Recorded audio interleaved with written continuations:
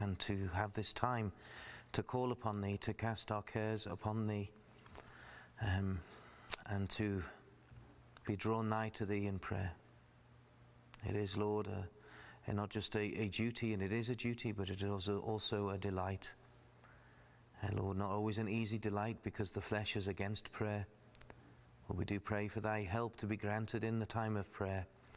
But also, Lord, that our hearts will be warmed as we see Jesus building his church, even in these few places where thou hast given the privilege of having us toil along with thee, with thy Spirit, Lord, in those places of Liberia and elsewhere. And Lord, even now as we consider something of that message that was spoken by our Lord to the ministers this morning, Lord, we pray that that would feed our hearts also. And so help us this evening, for we can do nothing without thy help. We are weak, unable to do anything good in thine eyes if thou art not in it, and if thy Spirit is not given to us, and it is not according to thy scriptures. So hear as we pray in Jesus' name. Amen. Amen. Please open copies of, let's sing first from Psalm 150. Psalm 150.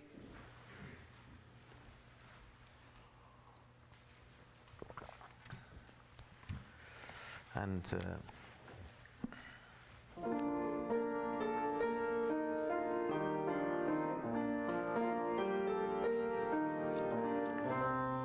please stand to sing these 4 verses.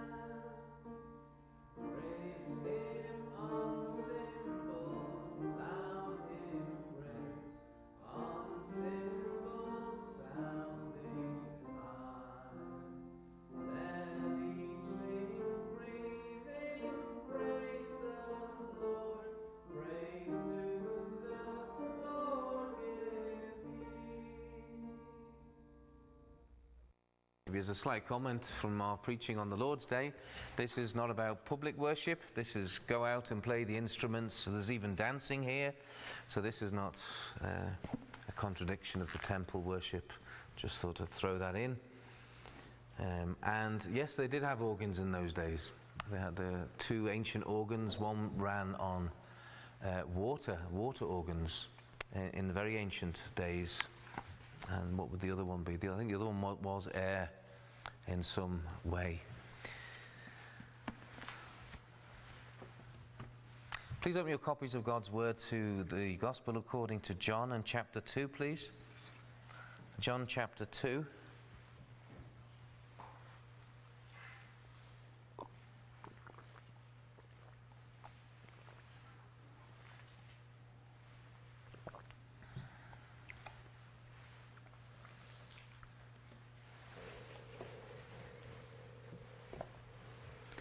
So John chapter 2, and we'll read from verse 13.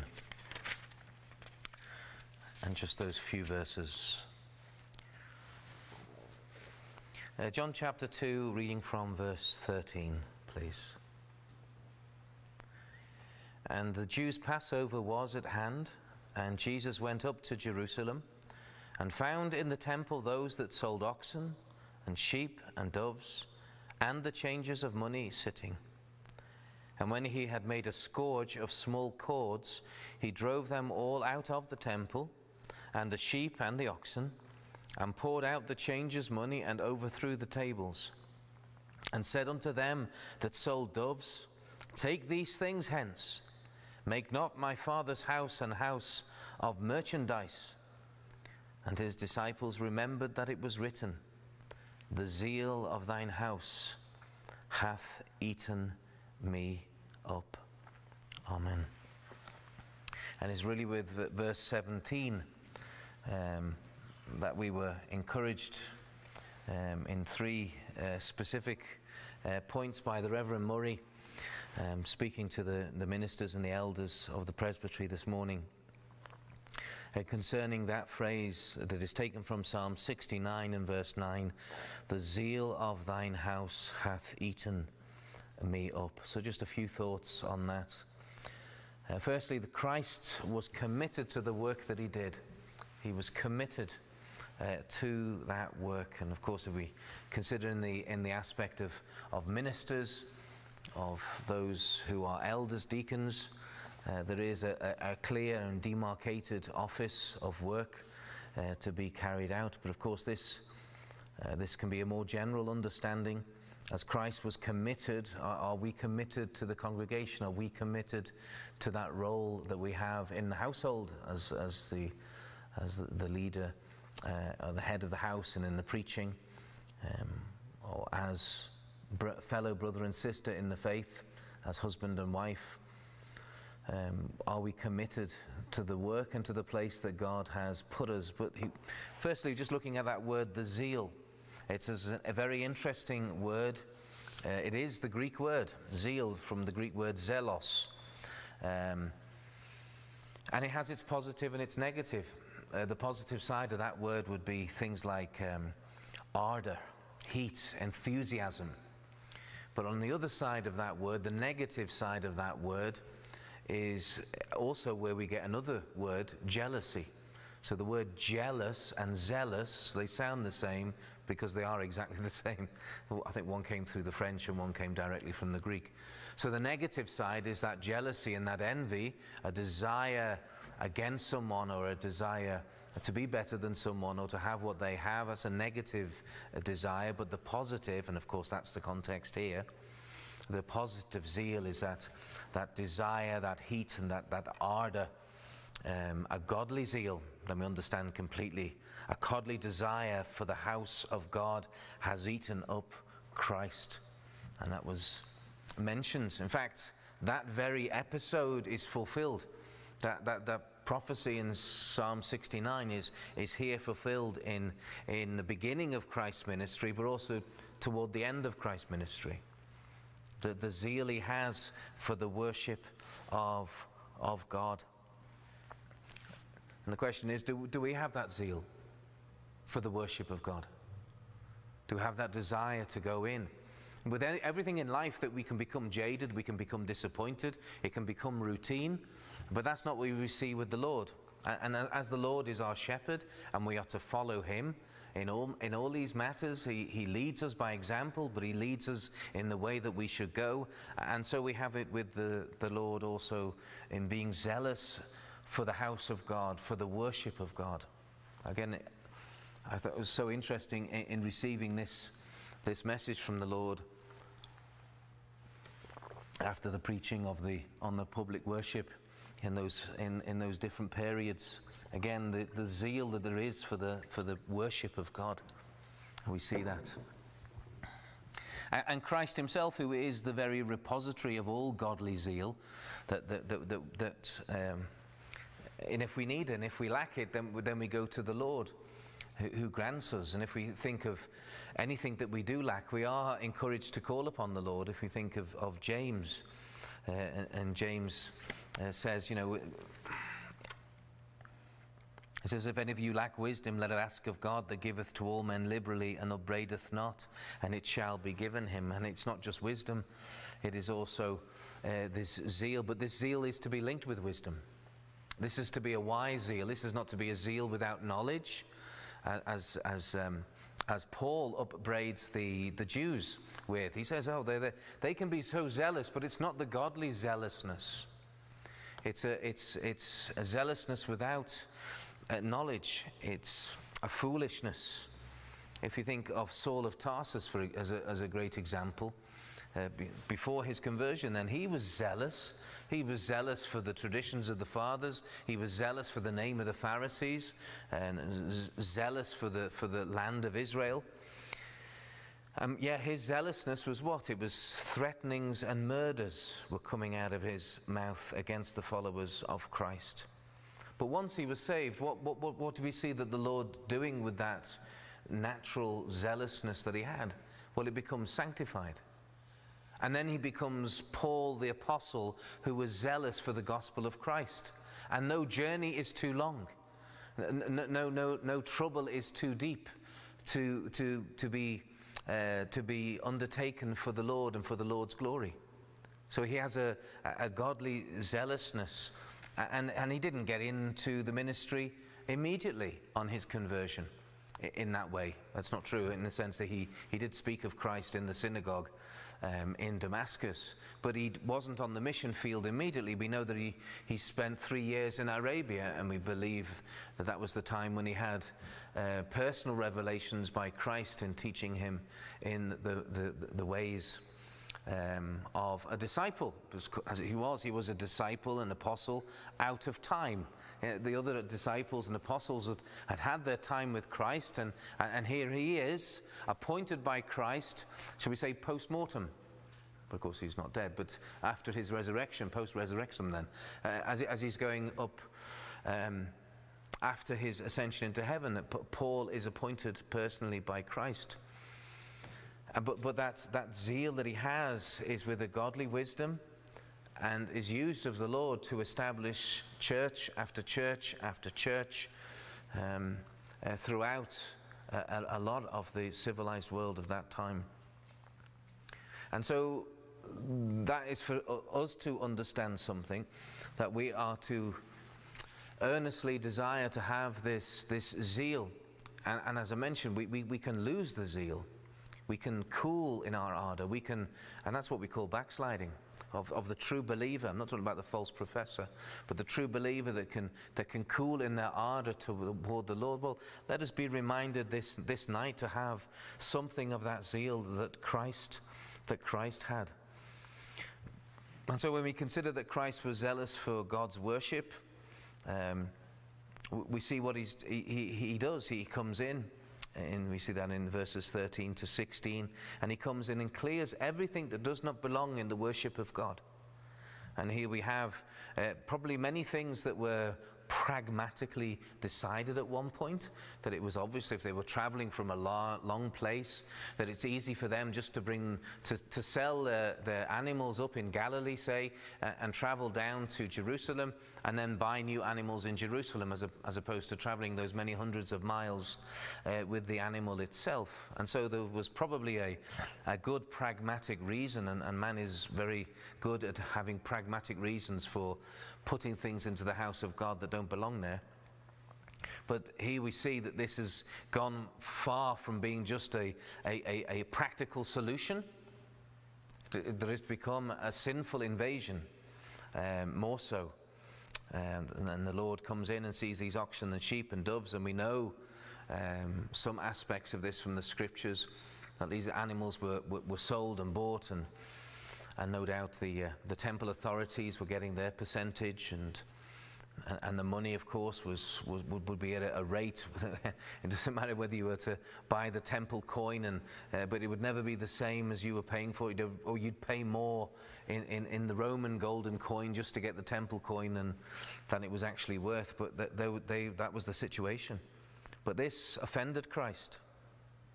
This deeply offended Christ. And it's not that Christ did not understand the importance of having the sheep and the oxen, because they were all pointing to him. They all had his name on it, as it were. They were all little signposts pointing to him, to their need of him. So he wasn't offended by the sacrifices, of course, because this was all part of his law for his people, that they would believe on him. So he's not offended by the sacrifices. He's not offended by them giving their tithes and giving money and offerings to the Lord's work. He's not offended by that. He's offended by all the greed and the sin and the making merchandise of the house of God. While we know, and it says elsewhere, it is to be a house of prayer. It is to be a house of fellowshipping with the Lord. And that prayer and that fellowship is also through the sacrifices, but also through prayer. So Christ was very, very zealous for the Lord and for the Lord's worship. And here's an interesting point, though, and this is really the context of Psalm 69. Is in the context, David, as a type of Christ, says that he's persecuted for his zeal for God's house. He himself is persecuted, and that's very true. When zeal for Christ and for his worship eats us up, then we ourselves will be under attack. You know, that people would consider when we say, well, the scriptures are very clear about this point and that point and the other, and then, you know, suddenly you're a holy Joe, or you're a Bible basher, or you're one of these narrow-minded and small-minded believers. Yeah, that's me. Narrow-minded. That's about narrow from the left-hand cover to the right-hand cover. That's how narrow my thinking is. And that's good. It's good to have that narrow-minded thinking. Or you're brainwashed. Says, yes, I am brainwashed. Do you know how filthy and sinful my brain was? And this is what I need to wash it with the Word and with Christ's blood and by His Spirit. And so when the zeal for Christ, for Christ's worship, for Christ's truth eats us up, then men will eat us up as well. And so therefore this says something to us. We must be prepared to suffer for the cause of God's house and for the cause of God's precious worship. So we've had sort of Christ was committed. That's sort of gone over that Christ had a cause that he was committed to, and finally Christ was consumed by this zeal. It's very interesting we consider that which consumes us, that which affects us and fills our mind. It changes us. And Christ was consumed by a holy zeal. This is not Christ losing his temper. This is not Christ losing his temper in a human way, that he's lost it. Because Christ cannot lose his temper. Now, a display of righteous anger is not the same as a sinner like you and me losing the temper and often blaming the other person. Look what you made me do. You know, if you carry on like that, and my children know that expression comes from my mouth as well. If you don't stop doing this, I'll lose my temper, giving them the blame for my lack of self-control. Which is not, it's not good, it's not correct, but that's the type of thing that does come out of the mouth. But this is not what we have here. This is, and if I say calculated, then that sounds cynical, and I don't mean to use that word either. This is, again, we have this idea, and a lot of Christians will talk about righteous anger. And that's just an excuse. That's an excuse for their own lack of self-control, for their own temper, their own egotistical behavior, their own mercilessness, just to let rip at someone. But that's not what we're thinking of. And this is not what we see in the Lord Jesus Christ here. He's not smashing things. He's overturning the money just to show that that's something for the floor. He's humiliating the money, as it were, and the money changers. And he's driving the animals out. He's not opening the cages and letting the doves fly away. He's respecting the fact that this is their property. But he's, you know, you're not to be here. Get out of the holy courts of God. Making my Father's house a den of thieves, and it should be a house of prayer.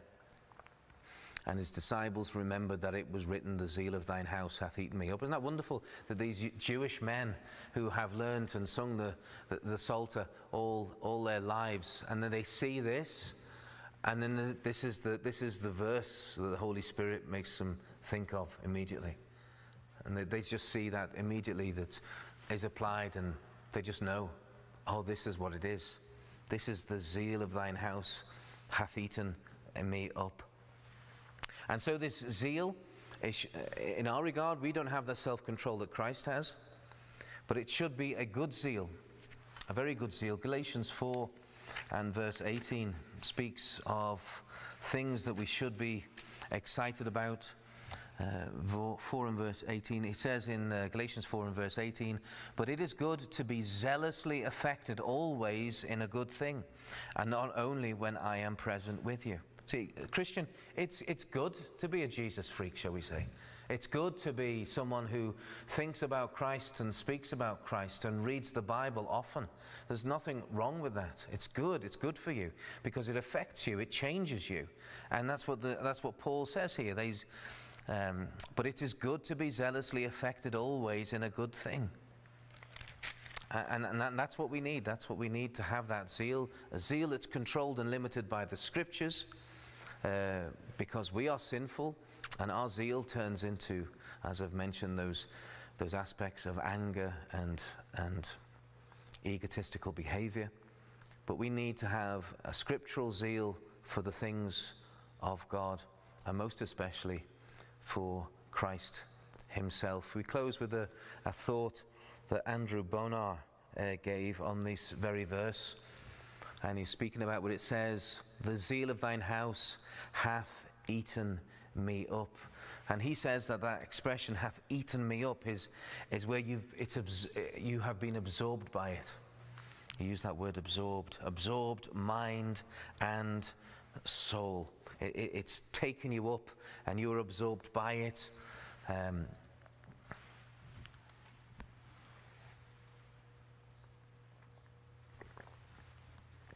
I suppose science fiction would use the word assimilated, but it's the idea that it's just become part of you and you are changed by it. You can't not be changed by it. And so for all believers, it's good that we have the zeal for the worship of Christ, that it would consume us, that we have been absorbed by it. It had been absorbed and become part of us. For ministers especially, that's very true, that we begin and end the ministry with a godly zeal for the worship of God. But for every believer, that's the same. Often when believers think, when they first get saved, they're full of Christ, they're full of all these things. But the challenge is not just to cool down and then just become a churchgoer, but continue having that zeal for the truth of the Lord and for the worship of God. I mean, he is the reason why we're here. He's the reason why we no longer desire that sin, at least not in the quantities that we wanted, and had no interest in the things of God, had no interest in God himself. And yet Christ has made that whole huge shift in our lives and changed things. And therefore it is absolutely right that we follow him, and we are obsessed with him, and we are absorbed by all things that are to his glory, and especially the zeal of his house, that God would grant that it would eat us up also. Amen. Amen. And so, as I mentioned, we are in our Presbytery week of prayer. It starts at 7 in the morning, at least it does when you live in this time zone. And so we have a message from the Lord, we have a few hours of prayer, and then we have a lunch break, and then we have the business meetings, which for them it's in the afternoon, and for us it's just starting in midday.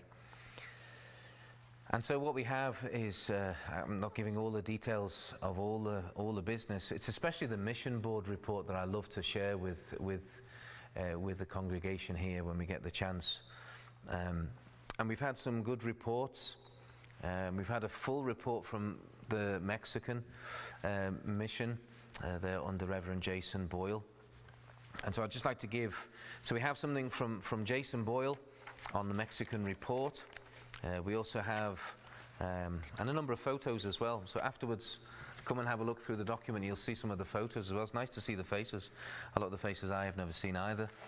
Liberia, the work there under David DeCanio, Reverend David DeCanio and Joanne Greer. And then we have a small, then we have a slightly shorter one from the Czech Republic, from Reverend Milos Schultz.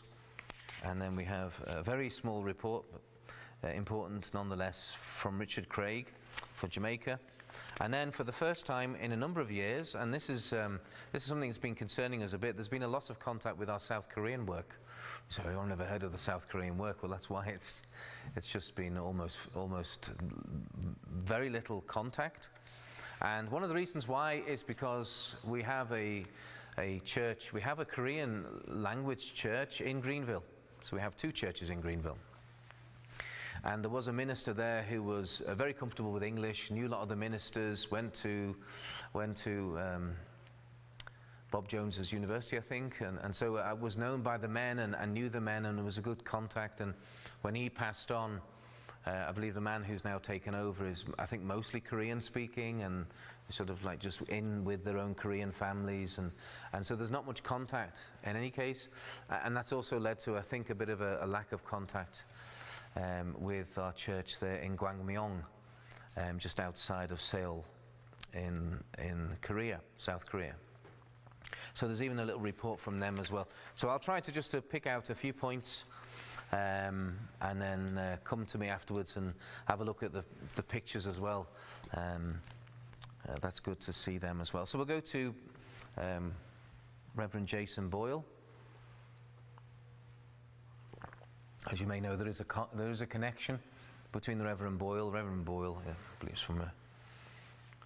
he may have originally been from Greenville, actually, but he married a young lady from southern Alberta, and so that's his connection with us. And in fact, the little car that I drive used to belong to her. So we've got the pictures are in here as well. I think the whole family pictures in here. Yeah. So anyway, Reverend Jason Boyle, he says, in November the children's Sunday school room was finished, and so they have now they have essentially an adult Bible class and a children's Sabbath school as we do, and both of those started again in December. Of course, in Mexico have been under a lot of restrictions as well.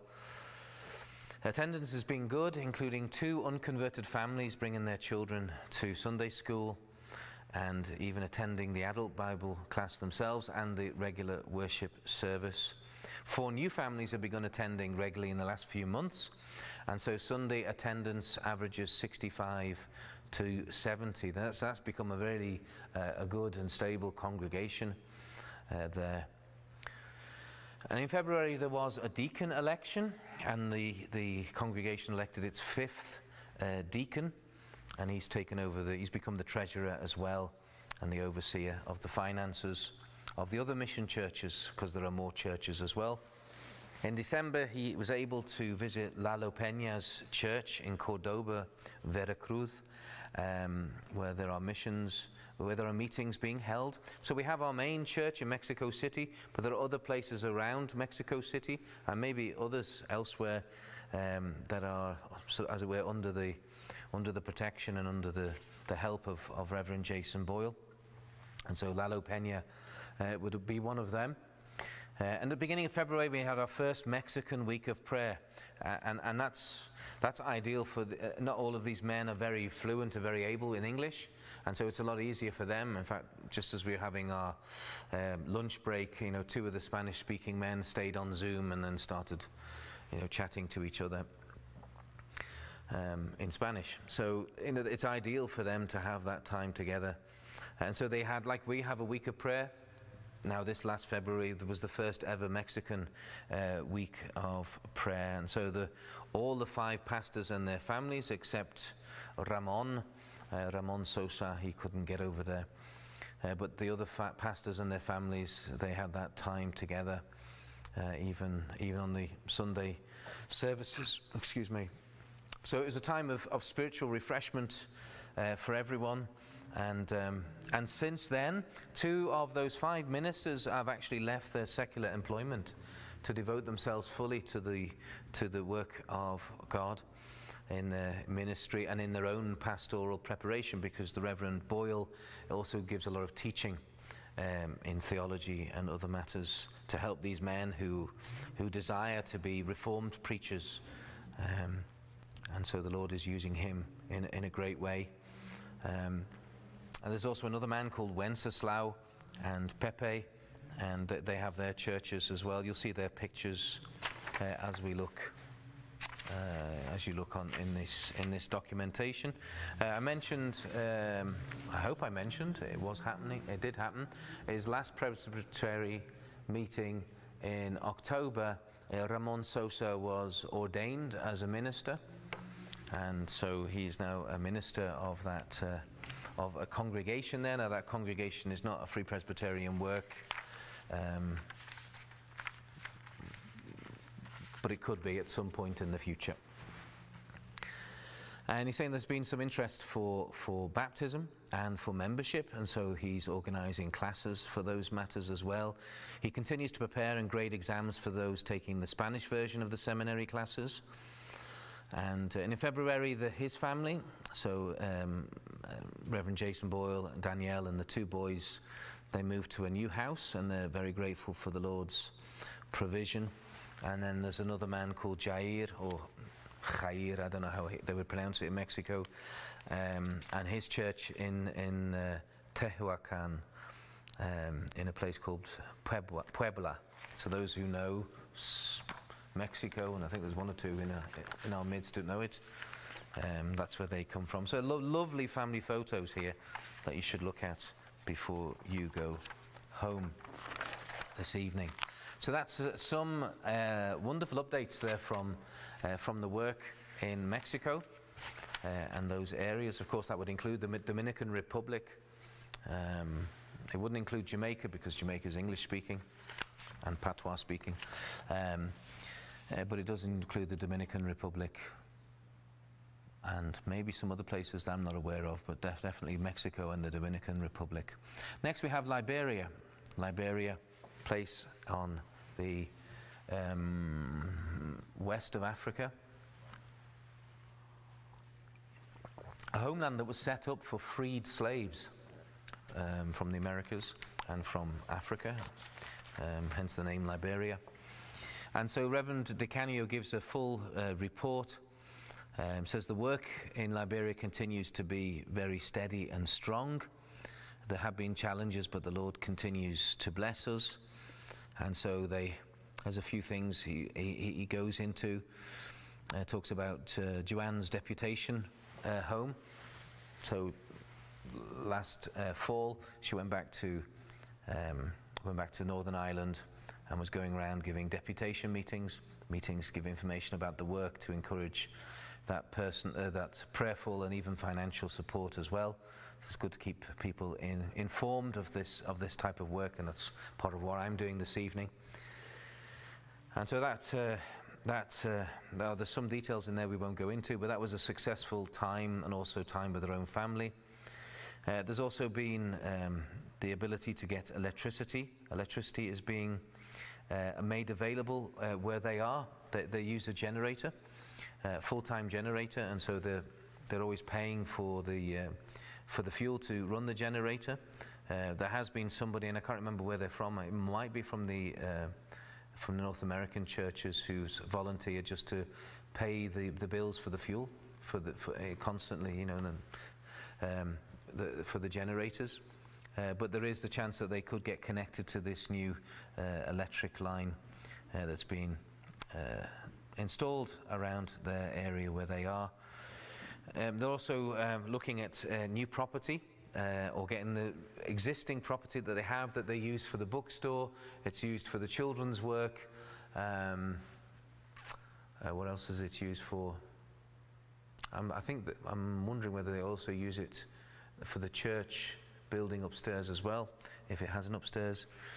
But in any case, they've been looking at getting that land improved upon. I mean, it's within shops in the city, and if they can get that extended backwards or get it maybe rebuilt and enlarged. So these are all schemes that are still being looked into.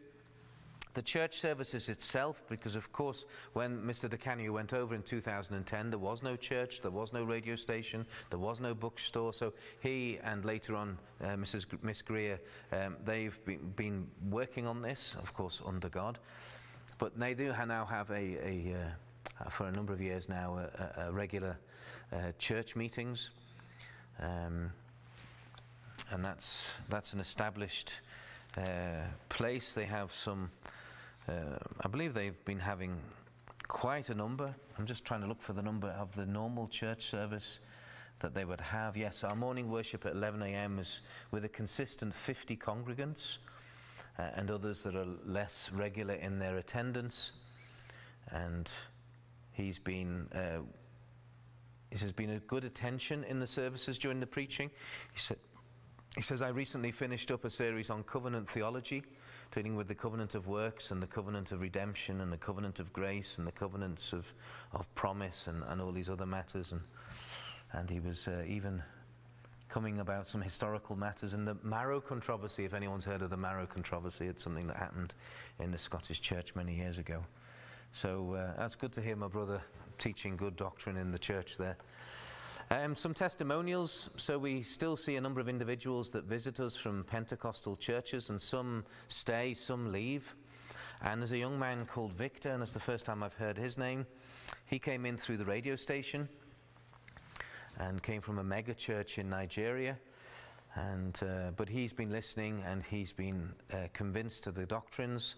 A converted Muslim called Hassan attends, not as regularly as he could, but that's encouraging. And a converted Roman Catholic has been visiting and attending, and his name is Paul, and he's sincere and has been faithfully attending for over a year now. So, and a lot of these are through the radio ministry. Does he mention anything? I don't think he mentions anything specifically about the radio ministry, but of course they have the Free Presbyterian radio over there, and so that's broadcast, I think, 24 hours a day. You know, it's just run off automatically. He just sets things up on the computer, and the computer does the rest. But also they have it broadcast via the internet and in various countries around. They're also able to follow it. So a lot of our men are regularly on there. So a lot of Dr. Kearns's old sermons would be on there, but also Mr. Gallagher and other ministers who are still active are broadcast from there as well. Now, the theological training that he is busy with, if you remember last October I mentioned that there was a man called Sovereign, a man called Christian, that they were attending the classes. I remember he was teaching them Greek and theology, and he's still doing that. They're still attending, they're still learning.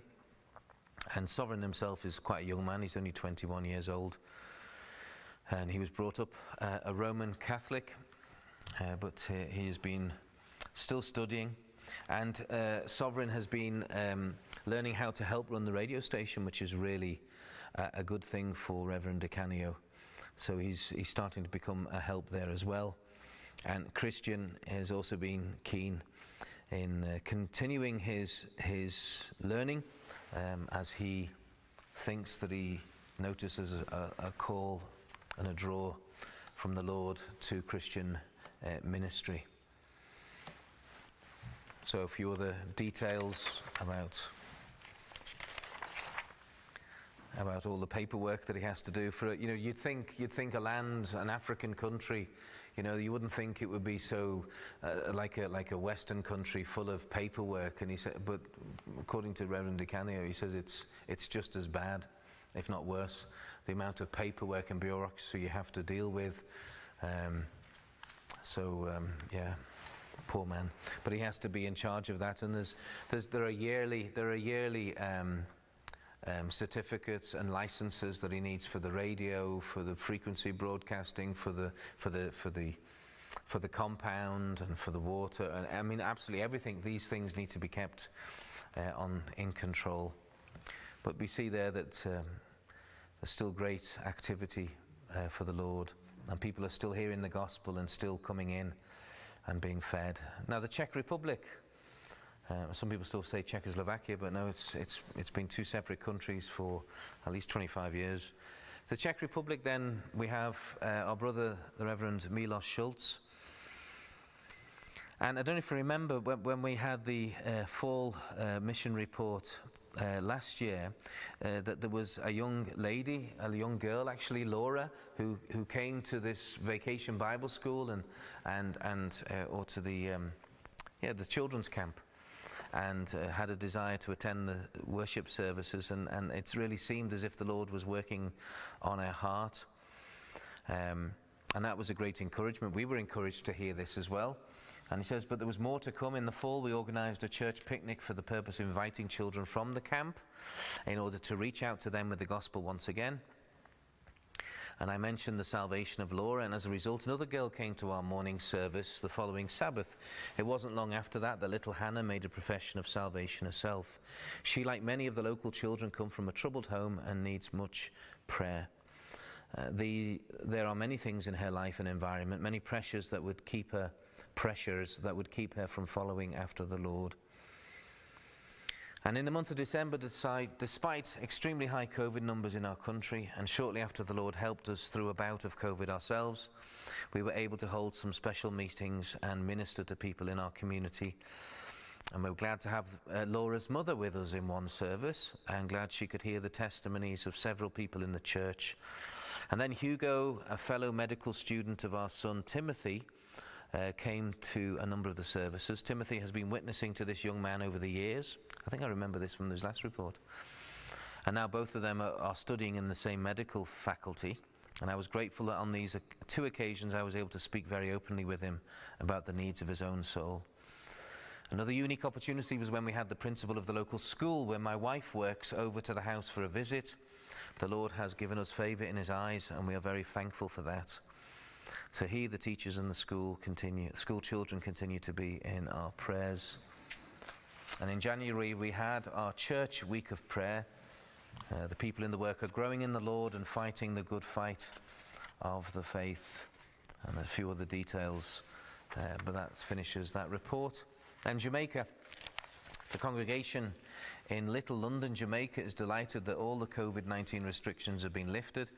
The Prime Minister recently announced that all the restrictions would come to an end, and due to this we are planning on recommencing all the services that were discontinued, such as the children's meeting and the youth fellowship. And he doesn't say it, but no doubt the Lord's Day services also. It says, the Lord has been really and truly blessing and edifying and revealing himself to us through his word as we serve him. And due to Brother Randy's relocation from the parish, he and his family find it very challenging to attend all the regular services. However, we are happy when they're able to make it. So that's Richard Craig of the Free Presbyterian Church of Jamaica in Little London, and we have some pictures of them as well. And then we finish then with that report from Reverend Seong Kyu Lee from Gwangmyeong Free Presbyterian Church. And just very briefly, he says, my family left the Korean Free Presbyterian Church in Greenville in 2014 and returned to Korea. I studied at Bob Jones and learned about the Free Presbyterian Church. Does he say so here? No, we'll get to that. In 2014, we started our first ministry in Gwangmyeong, near Seoul, in Korea. Our church began with 2 families worshiping together on a weekly basis, and so that continued. In November of that year, we managed to rent a place for worship, and our first location was a very small building. We were comforted by the visit of Elder Stephen Lee. So Stephen Lee is an elder in the Greenville congregation. He's also the man behind Sermon Audio, so that might give you an idea who he's talking about, obviously of Korean extraction. After that, Pastor Han Sang-hoon's family visited, and he came to the seminary in Northern Ireland for a few months or for a year, and got to know Pastor Miller and Ruth, his wife, and so they visited at one point about 4 years ago. It says currently there are 25 members that regularly attend, some who've stayed away because of the COVID restrictions, and he hopes that those who've gone away will come back again. There were strong restrictions put upon the churches by the Korean government, and so all meetings of the church were suspended, except for the regular services. There was a strong sense of rejection in Korean society about inviting people to church or preaching the gospel.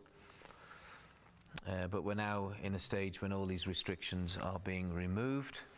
We have a morning service at 11, and we have a 1 p.m. Bible study. And we have elders studying or leading study groups, and the Bible studies for the youngs. And we're doing the catechizing for the children. as well, or for the teenagers, and then Bible stories for the children.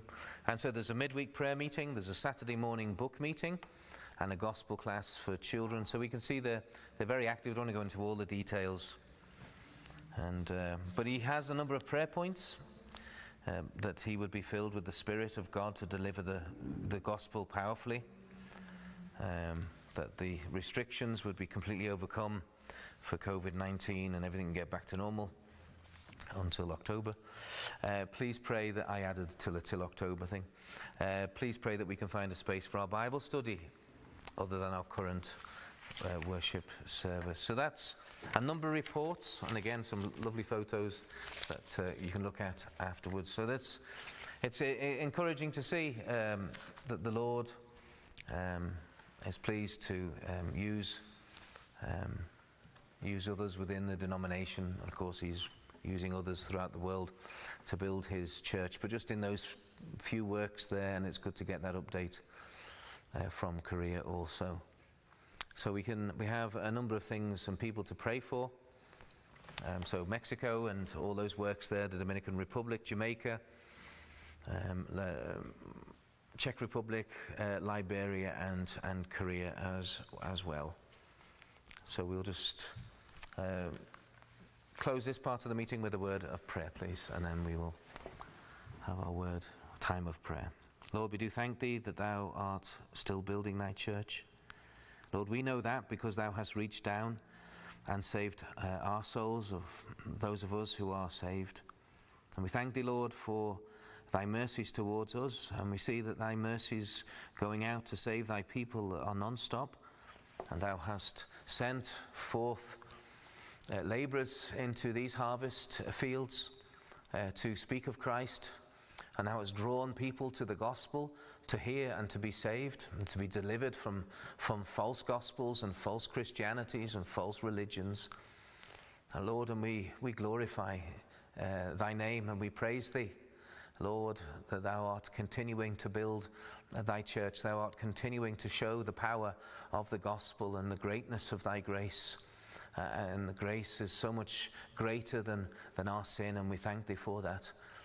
Lord, we do pray that thou would help us to remember these works in prayer and bring them before the throne of heavenly mercy and grace.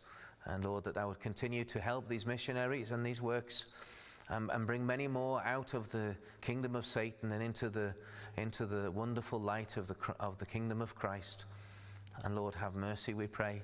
And even those men that we've considered this evening who are interested in the gospel ministry, that Lord, that thou would make their paths straight and make it clear. And we think even also in our own area, in our own province and land, of those who are being challenged by that inner call, Lord, that the discernment and thy Spirit would be granted, that it would be understood whether it is of thee or not.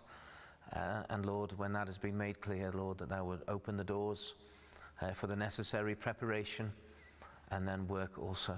And so, Lord, we do pray for thee to open those doors of work. Remember our brother Andrew Fitton also, and his need or his desire to serve thee full-time in Christian ministry. And so, Lord, we do pray, Lord, hear our prayers. We thank thee for these good reports and for thy word also granted to us. And Lord, that we would know that godly zeal for thine house and for thy worship planted in us, we pray. Lord, that we would not be ashamed of the gospel of Christ, nor the worship that pleases him. We pray in Jesus' name. Amen. Amen. Thank you.